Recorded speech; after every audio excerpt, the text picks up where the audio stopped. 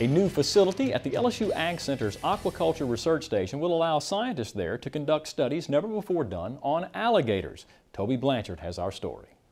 Feeding an alligator accounts for much of the cost of raising it. Farm-raised alligators are fed a high-protein diet, but producers and aquaculture researchers have long wondered if the diets could be less costly. Alligator growers helped fund a new alligator research facility at the LSU AgCenter's Aquaculture Research Station. Millie Williams will conduct studies on alligator nutrition.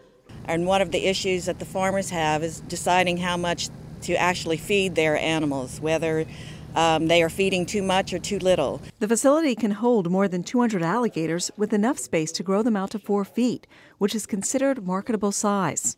Williams, like gator farmers, is feeding the alligators a manufactured feed. The amount is based on a proportion of their body weight. She will measure their growth monthly.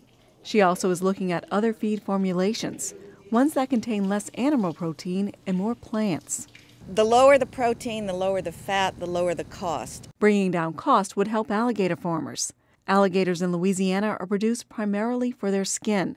The industry has suffered in recent years as the downturn in the economy has led to lower demand for alligator leather.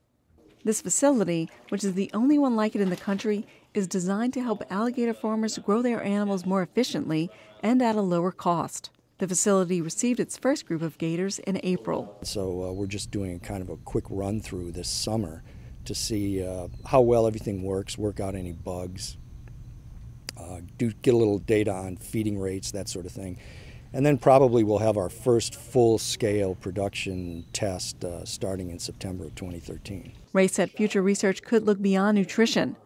Other studies will likely include best management practices and environmental issues associated with alligator farming. For This Week in Louisiana Agriculture, this is Tobie Blanchard with the LSU AgCenter. As you might expect, Louisiana is the nation's top alligator producer. In 2012, alligators had a farm value of more than $56 million.